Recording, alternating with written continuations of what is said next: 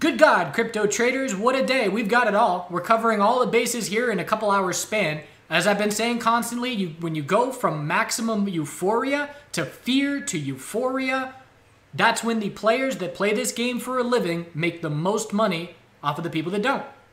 So there's a lot to check in on here. Let's get right to it.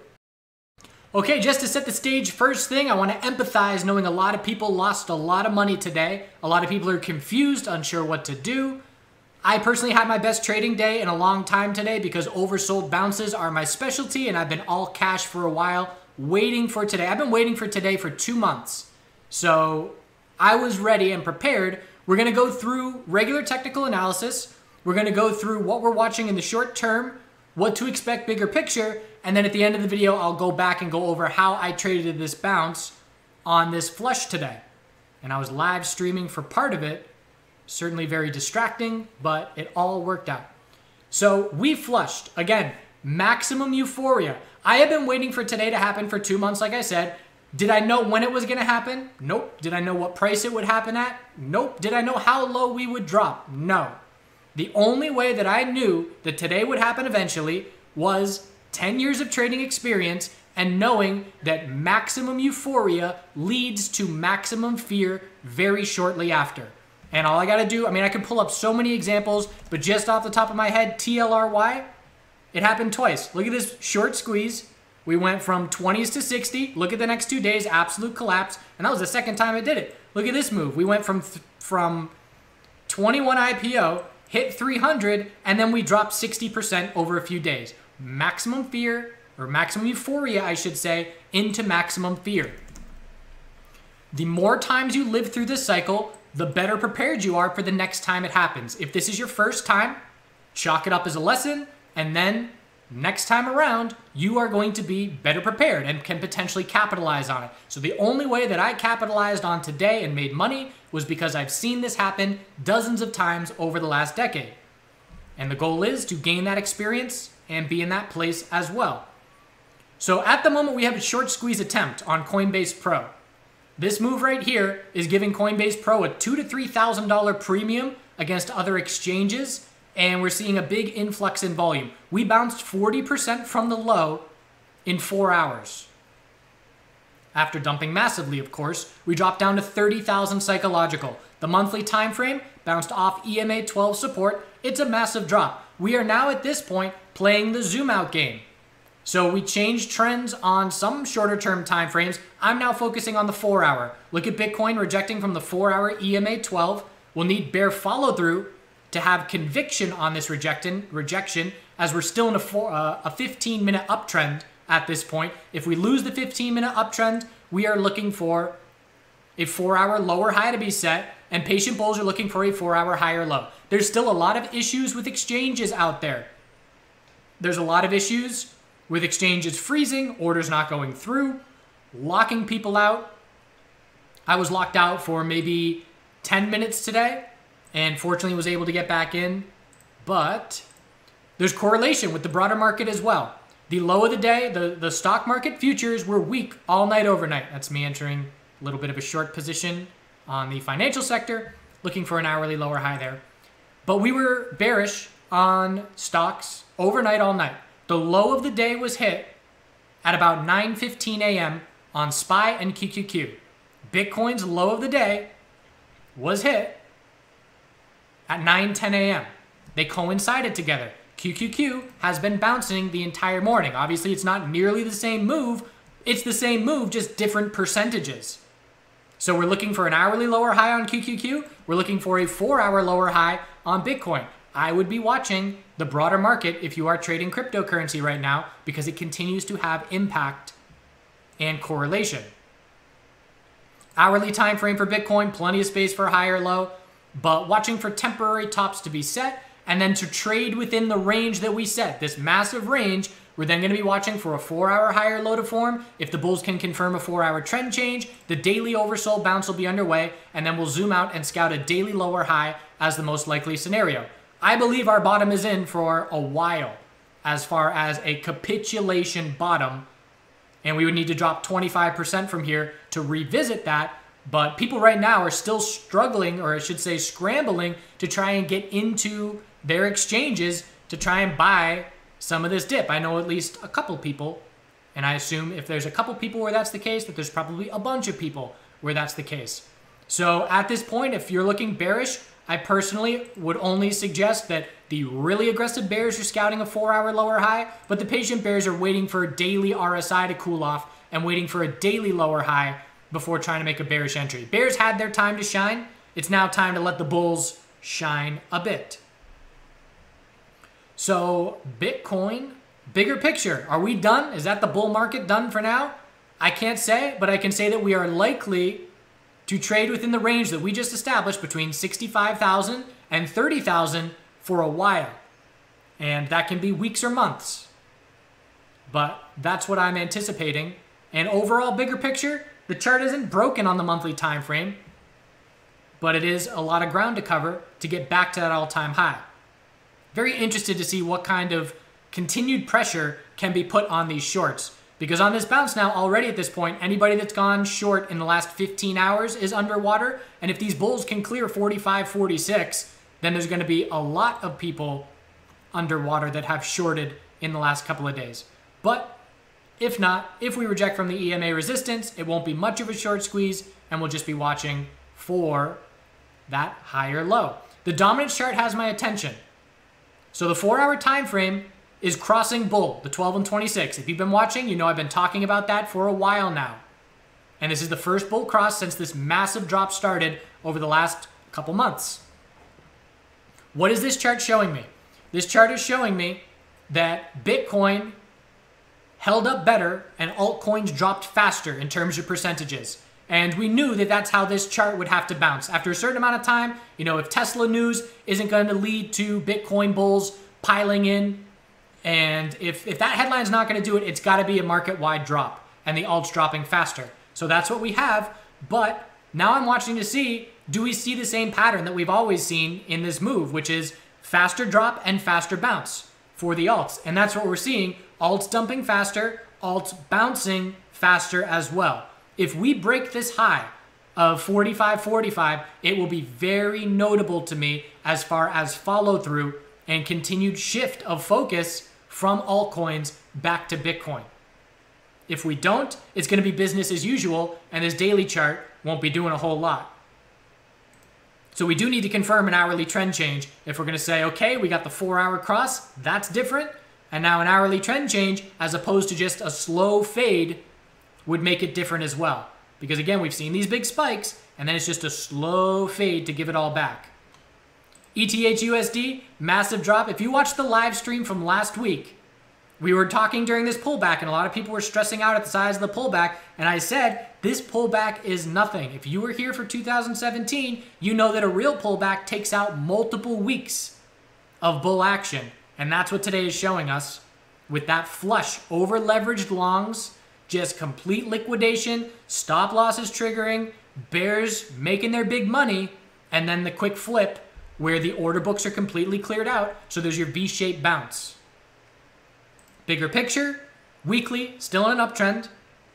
4-hour, scouting a lower high, EMA 12 resistance approaching, and still a 15-minute uptrend at this point, looking towards 3,000 psychological. And nice, just slow, steady buying of this flush. 4-hour trend changes needed for daily oversold bounce in Bitcoin to see any follow-through. ETH BTC, little daily lower high and lower low. Weekly consolidation underway. And again, how that dominance chart reacts here into tonight is going to be key for me. An hourly trend change will make me focus more on Bitcoin than I have in months and less on ETH than I have in months. I did play ETH on this bounce and it went well. But that will change if bulls on the dominance chart, and I just refer to them as bulls, but if the dominance chart can confirm that follow through. LTC USD, big flush. Everybody's doing the same thing, just at different magnitudes. And correlations pick up during times of fear and volatility. And it's just some names are bouncing less, some names are bouncing more. And we can see Litecoin is still a 4-hour inside bar, whereas Bitcoin and ETH broke the high of the last 4-hour candle. So that's a pretty notable difference between the two. As far as I'm concerned, a lot of these charts, I look at Litecoin and say, well, are we still in a weekly uptrend, or what do I make of this? For me, it's just focus in on the shorter term time frames. The 4-hour trend change, if we get it, we zoom out for the daily lower high. For me, the zoom out game is where I'm finding clarity in the short term. And if we continue to recover, and then we change the daily trend, then that will be extremely notable to us that this capitulation bottom has led to a full recovery on some of these pretty key time frames. But Litecoin right now, the 4-hour bounce, a little bit less significant. And looking at the BTC pairing, we can see why, because the 4-hour bounce has not started there. And again, we're right back to the spotlight. You want to see your coin have a BTC pairing that is in an uptrend and directly correlating. If I'm looking at a coin and it just changed its 4-hour trend bullish, the strongest altcoins will see their BTC pairings change the 4-hour trend bullish at the same time. And Litecoin is not doing that. It's not in the spotlight. XRP, love it or hate it, I don't care. It is one of the stronger coins, and it has our attention, absolutely. We held weekly support. You're not going to find many altcoins that were this close to breaking weekly support and double bottomed at that level. 4-hour time frame, we're watching for a lower high on this bounce. If the bulls regain the 4-hour trend from here, that'll be a very impressive hold of that weekly support. And the Bitcoin pairing is still a daily uptrend. It is in the spotlight, and it has been for a bit. Let's see if that can continue. I view today as just a big shaking up, and I use this analogy with stocks, shaking up of the snow globe, and now we're watching where the flakes settle. Is it settling towards Bitcoin and dominance of Bitcoin? Is it going back to the stronger altcoins? Is it going to DeFi names? Is it going to XRP? That's what we're watching for. How does it settle with this massive shakeup in volatility? Matic has been a big time performer recently. The hourly bounce was massive, 100% bounce in an hour. If you are not taking profit, take profit when you're seeing those kinds of gains that quickly. Hourly higher low, and the bulls need to break 234 for an hourly confirmed trend change. I like the hourly for clarity on Matic. I don't like the hourly for clarity on most of the other coins that we just looked at. BTC pairing, hourly lower high. Now we're scouting a higher low. Clear equilibrium setup with a very massive range. Watching for it to likely continue to tighten up for a while into tonight, potentially into tomorrow. And the direction that this breaks is going to have significant implications as to whether or not Matic remains in the daily spotlight. ADA, USDT. Another massive bounce. Massive drop. We dropped on a lot of these altcoins 60% from the all-time high, and that was just a few days ago. So liquidity just evaporates.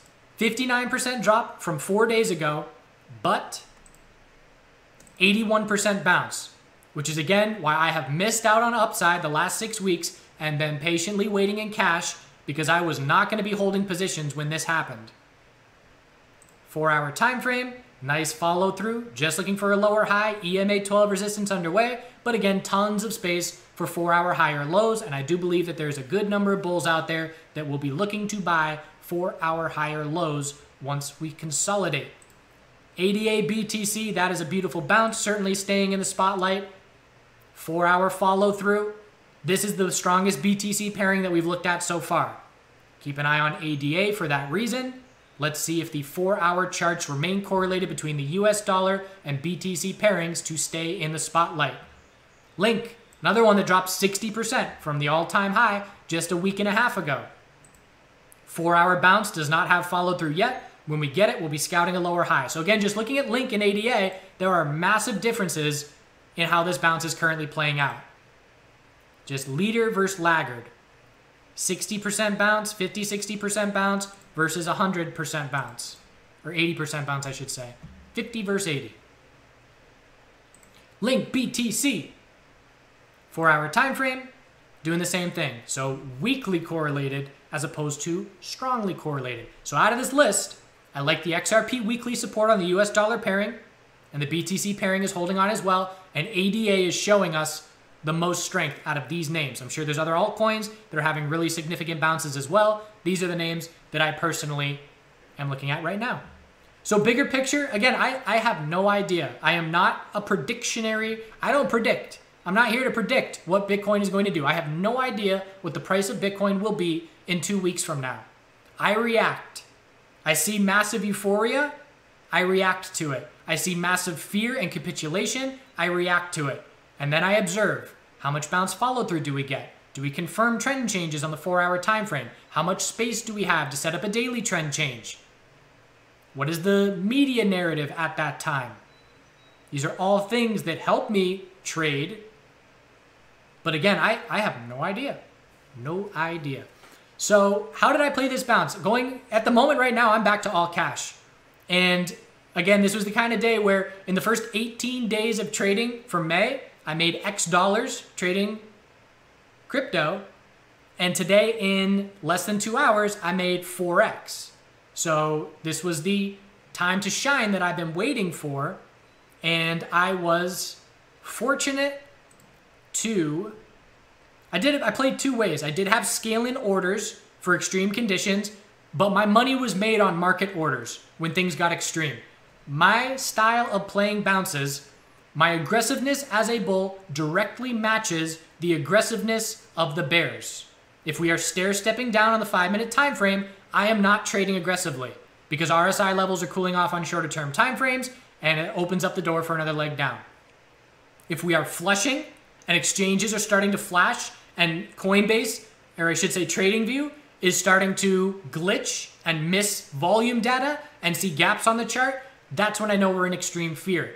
And that's when I get real aggressive with my buying. The only thing, there was this much separated me from a break-even day and a month maker day. And the reason was right here because I played this bounce aggressively as well. This dump was significant. And I did the same thing with scaling in a couple orders, but then market buying when I saw some signs of a short-term climax bottom. And again, what I'm doing is I'm watching the ETH chart here. I've got my orders that I'm trading on, and then I've got Bitcoin on the other screen. I'm just staring at two, keeping it nice and simple, staring at these two. And I can see that ETH BTC is dumping, and I know that when we bounce, we will likely see the BTC pairing bounce as well and bigger gains on Ethereum. If you're holding an altcoin during that dump, it is extremely painful. If you're buying near the bottom, that's when it pays off to be in the altcoin because that's when the BTC pairings go from real bearish to bullish. So this was a clue as well. The fact that the ETH BTC pairing did not bounce significantly on this bounce was a clue that this may not be the bottom. I thought this was our bottom.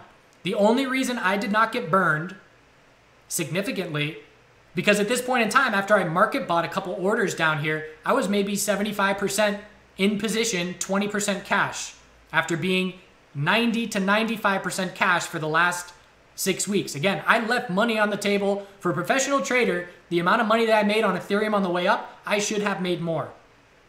But knowing this was coming, I chose the conservative versus aggressive approach. But on ETH, I scaled out a good bit on this bounce.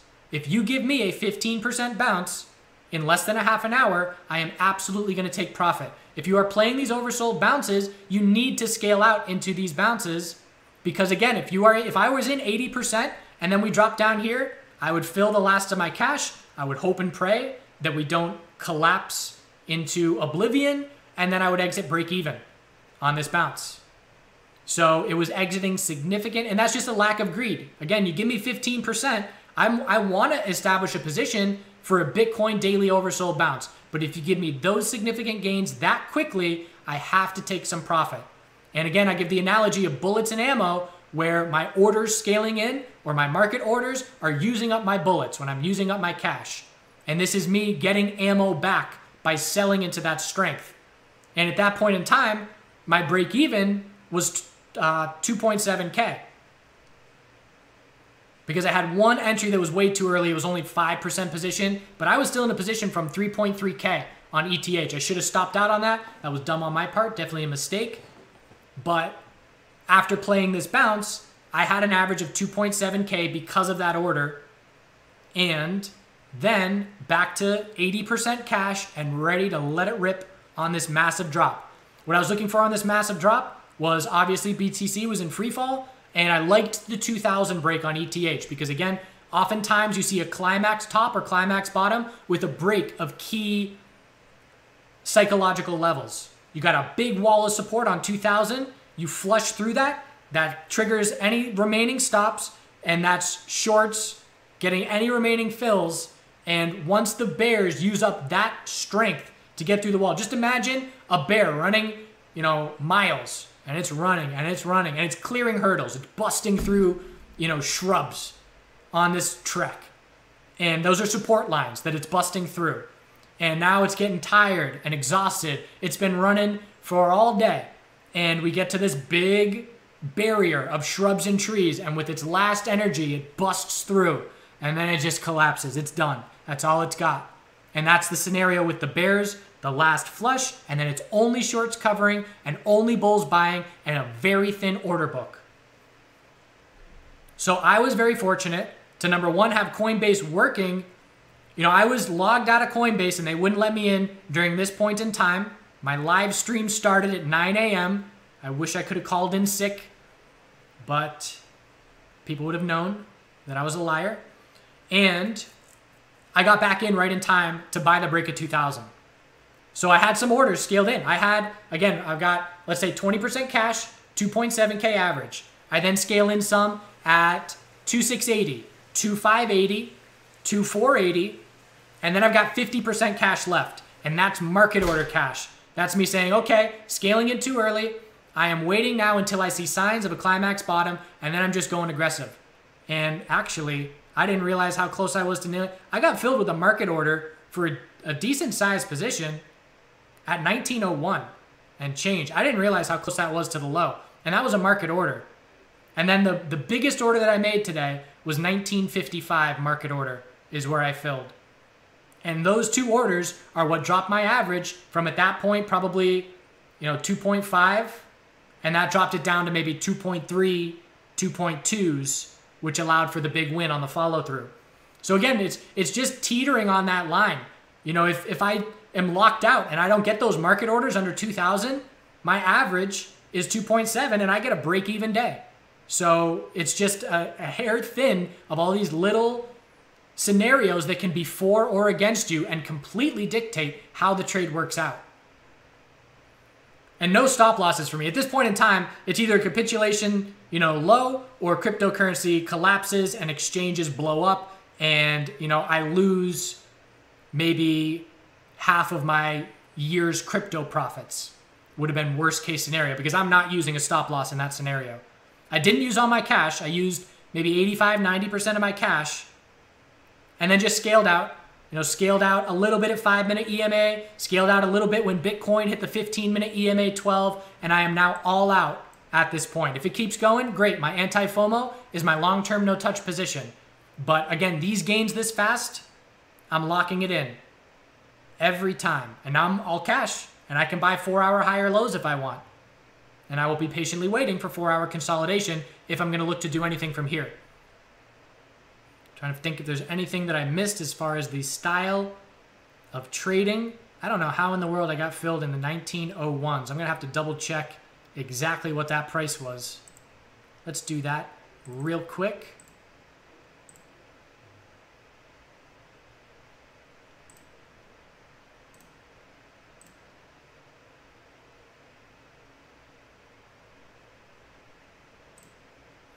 Laggy exchange.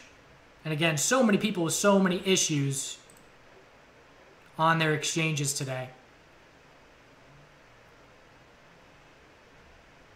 Lowest fill, 1901.62. And they fill me a solid chunk there. 1902.04, 1902.16. So 1901s up to 1904s is where they filled my best market buy.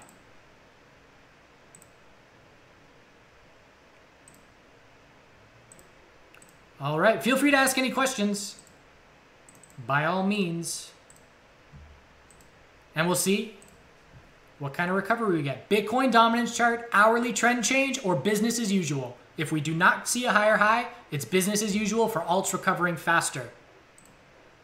Bitcoin 4-hour EMA 12 resistance. If we lose the 15-minute uptrend, the 4-hour lower high is likely set, and bulls will be scouting 4-hour higher lows with stops under the low. If we break the lows of today, massive red flag for the cryptocurrency space as a whole. That needs to be our capitulation low for all of May and June. If it's not, our top is likely set for a while. A long while. All right. Do good things. And again, if you had a losing experience today, it is tuition. I promise I have lost thousands of times. And you learn the lessons and you apply them to next time. And the lessons from 2017 are absolutely making me money in 2021. And there's a lot of people where that is the case. And if this is your first cycle, we're going to see another one, whether it's in crypto or whatever massive stock euphoria or new sector or anti-gravity technology, stocks start popping up in 10 years. This game has a lot of opportunity. You just have to ensure that you don't get liquidated and you can stay in this game for the long term to be able to capitalize on these lessons that you are learning in the meantime. See ya.